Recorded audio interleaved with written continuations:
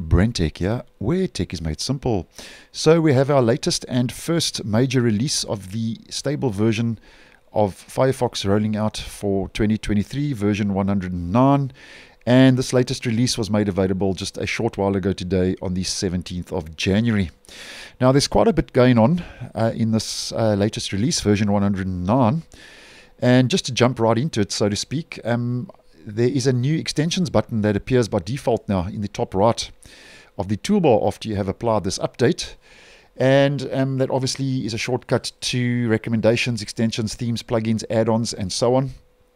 And if you have multiple extensions installed, it will basically streamline the toolbar area with those extensions, and where you can manage those extensions. You can pin, report, and remove extensions using the new unified extensions button, now available by default in version 109. And I actually think that's a nice move in the right direction, as I always say. Now, sticking with extensions, Manifest version 3 MV3 extension support is now enabled by default in version 109, and in case you were concerned, MV2 Manifest version 2 extensions remain enabled and supported in this latest release. And then just to do a couple of quick mentions, the arbitrary code guard exploit protection has been enabled in the media playback utility processes, which Mozilla says improves security for Windows users. So if you are using the browser on Windows, that's a bit of a security improvement. And there's a bit of an accessibility improvement as well. According to the release notes, the native HTML date picker for date and date time inputs can now be used with a keyboard alone, improving its accessibility for screen reader users. So if, as an example, Mozilla says, if you are a user with limited mobility, you can now use common keyboard shortcuts to navigate the calendar grid and month selection spinners. And then the Spanish and Argentinian builds of the browser now come with a built-in dictionary for the Firefox spell checker. So I think that will be a nice improvement in those regions if you are using the browser. Now, a couple of changes, and the first is on Mac OS. Control or Command and trackpad or mouse wheel now scrolls the page instead of zooming, which should be a nice improvement on Mac. And then a couple of Firefox View changes. The first is that you can see the colorways theme has now been removed, and that was effective on the 16th and from the 16th of January, which was yesterday in my region. So Mozilla says colorways will no longer be in Firefox. Users will still be able to access saved and active colorways from the add-ons and themes menu options. So colorways no longer available now by default in the browser.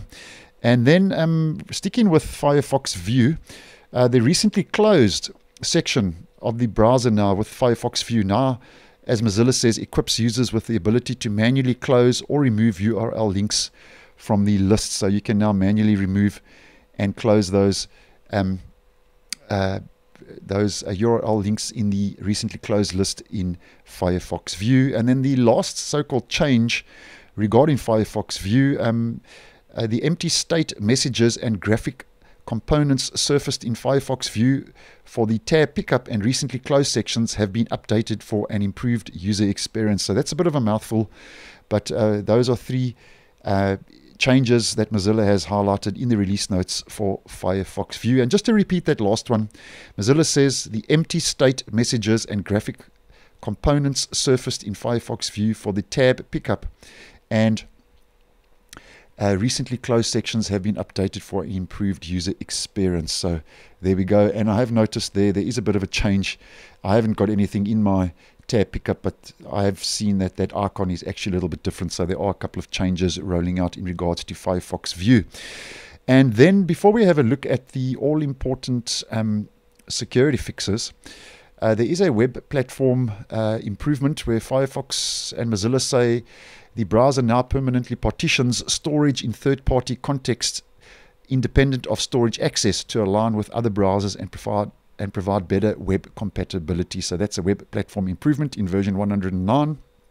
And then just to have a look at the security fixes, which are always an important component to the version upgrades.